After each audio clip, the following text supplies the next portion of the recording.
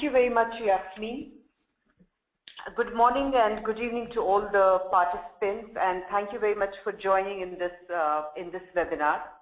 I'm Renu, Razdan, Chief Operating Officer of Neeman International, a clinical research organization based in India and USA. As many of you may know, Indian regulations for conduct of clinical trials over the last couple of years have undergone some changes. Some new laws have been introduced and the existing ones have been modified.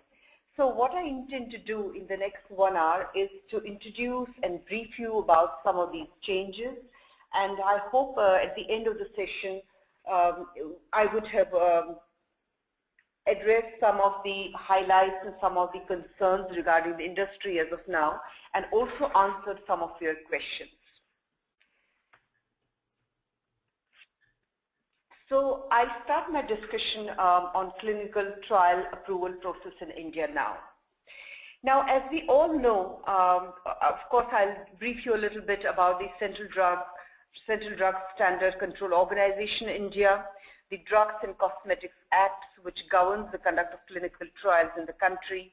What is the process like, the clinical trial approval process? What are the amendments that have been made to the regulations in the last 2 years? Medical device regulations, and a little bit overview about our company.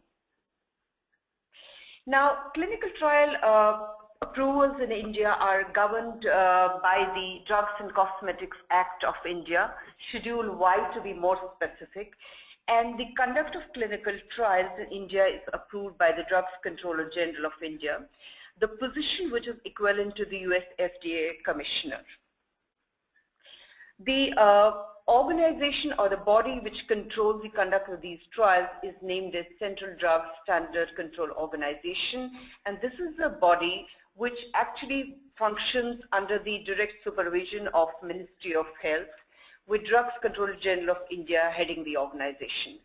Lots of activities related to drugs and pharmaceuticals, the approvals, the import of drugs, the process which makes sure that right quality is adhered to in India comes under the purview of Central Drugs Control Organization of India.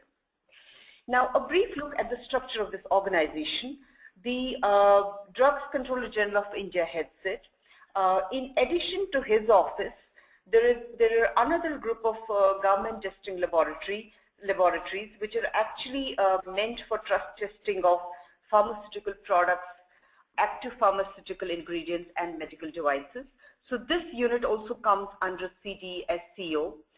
And under the Drugs Controller General of India's office, we also have certain port offices located at various locations in the country. Now, the responsibility of the job of these port offices is inspection of drugs and pharmaceuticals and devices on arrival, their import and clearance, and of course, if required at any point in time, re-export of these products from the country.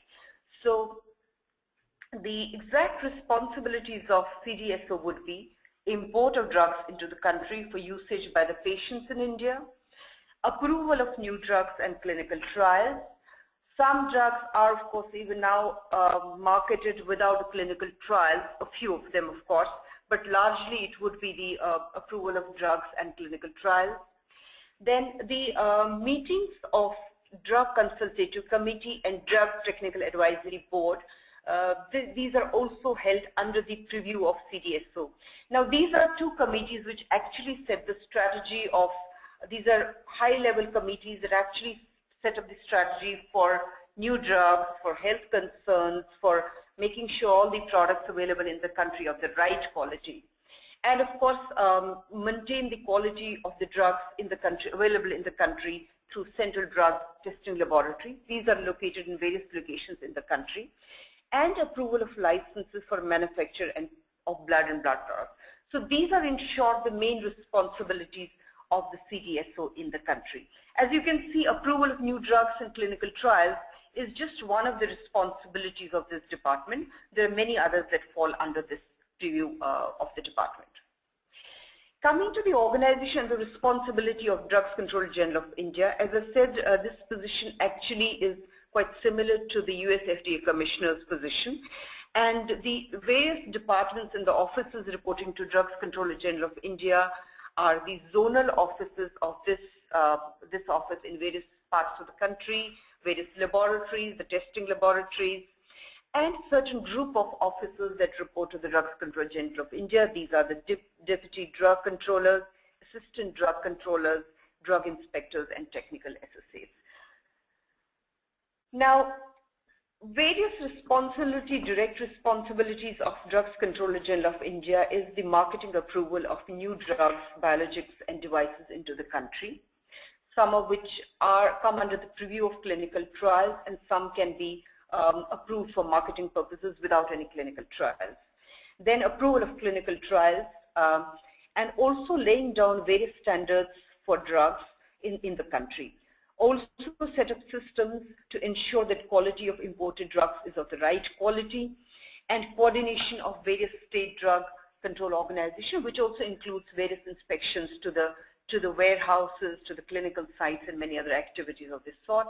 And lastly, but not the least, the function of drug testing laboratories in the country.